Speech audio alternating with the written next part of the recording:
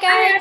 Hello. How are you guys feeling? Congratulations on season 2. How's it feel for you guys? Feels great. I'm excited for everybody to see it. Yeah, it's been a journey. I think the first season, the anxiety level was very high at first. Like, how are they gonna react? Yeah, like, are people gonna like us or not? And luckily, halfway through the season, it finally came out and people were really responding to what we were doing. So this season was nice because we kind of just got to say, okay, the pressure's off a little bit. We can kind of dig into these characters and do kind of fun new stuff with them. So it's definitely a little easier coming to work this time around. For sure easier, because last season, the first season, we were shooting episodes still while episodes were airing, which is a completely different experience when you can hop on Twitter and the show is trending. You're like at work, like, okay. So this one a little more peaceful, a little easier, a little less stressful. It was great. That's awesome. Very nice. Well, generically speaking, do you guys feel that there's anything in particular that the viewers are going to take away and walk about in terms of what's to come with season 2? And also not trying to spoil anything, but just overall thematically speaking.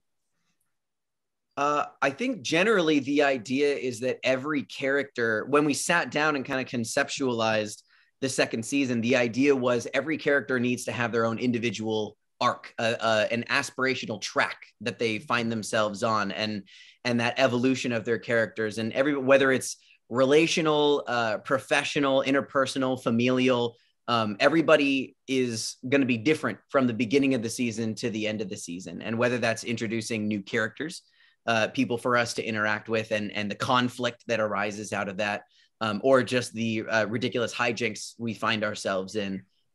There's going to be a lot of ground to cover in just 10 episodes. So it's going to be dense. I'm very excited for people to see it. Hopefully we can just keep breaking the internet by making Miranda say cuss words. That's kind of number one thing. Perfect response. Thank you so much. Yes, agreed.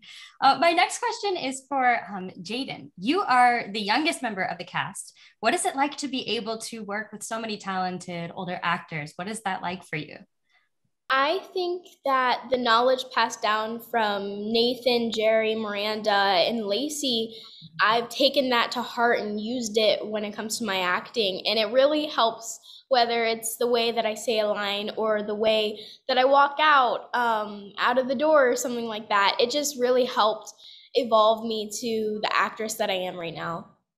Awesome. Very nice. Beautifully said. And then my final question to all of you guys is, do you guys have any favorite on-set memories? I know that the cast has always been very small and tight-knit, and it's obvious that you guys have remained very close with one another. Were there any fun on-set memories that you guys would care to share?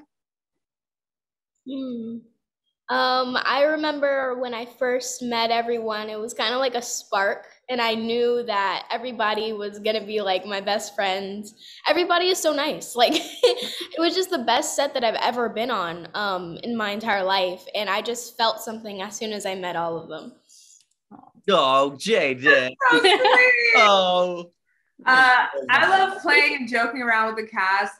Paramount, where we shoot currently, or where we shot these past 2 seasons, is very cold. It's like one of like the oldest lots. Like sometimes our sound stages are either just like freezing cold, or it's like hell hot. Sorry, Jaidyn. But when it was really cold, there's a gift shop on set, the Paramount gift shop, where a bunch of us had bought Paramount jackets, and then we all started wearing them around at the same time. I lost mine, and then I tried to steal Nathan's. And Nathan, as an adult, I guess Nathan has 2 children, so maybe this was the dad hopping out. But I tried to steal Nathan's jacket, and when I opened it up, he had written in silver Sharpie, like Nathan on the inside of the jacket. I'm like, Nathan, you are a grown man. And I was gonna change it to like La Nathia and be like, that's not the man. That's I was determined to steal his jacket. Like, this is mine. Spoiled by the silver Sharpie. Spoiled by the silver Sharpie. I couldn't believe it. Awesome. Well, thank you guys so much for taking the opportunity to speak with us on behalf of News by Muse. We're all huge fans. I grew up with the show. You guys are killing it, and best of luck praying for season 3. Thank you so much, guys. Thank you, Hannah. Nice to meet you. Bye. Nice to meet you.